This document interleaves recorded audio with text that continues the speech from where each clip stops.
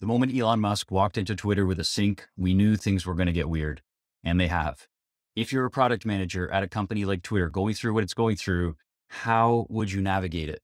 Let's talk about that. First off, it's useful to state that Elon Musk is treating Twitter as a classic turnaround situation where the company is in absolute crisis and needs immediate change, as opposed to a realignment where a company was once successful but has lost its way. I would argue that Twitter is actually in need of a realignment, but clearly Musk is going with a turnaround. Turnarounds are characterized by big decisions made very quickly and massive shakeups in the leadership team. Clearly everything that we're seeing at Twitter right now. Typically, turnarounds are pretty controlled if the leadership has a good plan and can communicate it well, but clearly that's not what's happening at Twitter. Elon Musk at Twitter right now is like Godzilla in Tokyo. Pure chaos. That said, chaos actually brings a lot of opportunity. So if you're looking to move to a new role or move to a different part of the company, this kind of a shakeup can actually be the perfect time to make that kind of a big move. So here are some things you can do to get the most out of this situation. First off, don't get emotional. Elon Musk is a divisive figure. There's going to be a lot of people that aren't happy with what's going on. There's going to be a lot of either you're with us or you're with the enemy. Try and stay neutral so that you can talk to as many people and gather as much information as you can as things change.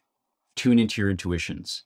Most people, especially at tech companies, solve problems with knowledge and rationality. However, in a chaotic situation, knowledge is of limited value. Instead, tune into your gut, and that'll help you be able to react faster. Stay open-minded. Elon Musk has been acting like a bully and a troll for quite a while, and he's a little bit insufferable right now. That said, he's still a smart guy. You know, rockets, cars, solar panels. His ideas at Twitter might seem impulsive and extreme, but they also might be right. Turnarounds require extreme and unpopular ideas. When Steve Jobs came back to Apple in 1996, he famously cut the entire product line to zero and rebuilt it from the ground up. Of course, he held a town hall and he communicated that well and people kind of understood it. So that was a positive, but still there was massive changes that happened. Gather information. In a chaotic situation, information is gold. Talk to as many people as you can, pool your information, and try and understand the lay of the land so that you can make decisions that are more informed. What's happening on other teams, who's talking to who, do some research into the people on Elon Musk's team and try and understand where their focuses might be. Prepare for all scenarios. With the information that you're gathering, try and imagine what might happen and how you might react. For example, Elon Musk is very clearly interested in cutting costs and growing revenue. So what product ideas do you have for that? What might you do? What might you propose? Imagine you got in front of Elon Musk or one of his guys. What would your plan be? Have those things ready, try and understand how you might react, and that'll help you to navigate the situation regardless of which way it goes.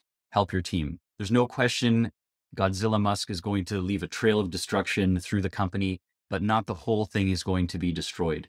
If you don't know for sure that your team is going to be impacted, keep them moving. Stay working on the things you're working on. Try and keep it as business as usual. That will help bring a little bit of stability and calm to your team. After all, they're still going to be looking to you for guidance. Finally, grab some popcorn.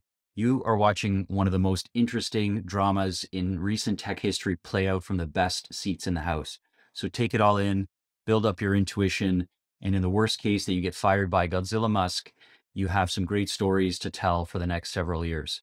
Also, there's a very strong case to be made that the best place to be in this whole situation is as far away as possible. So if you don't happen to make it through, consider it a mixed blessing that you've been thrown clear of the wreckage. Hopefully that's helpful.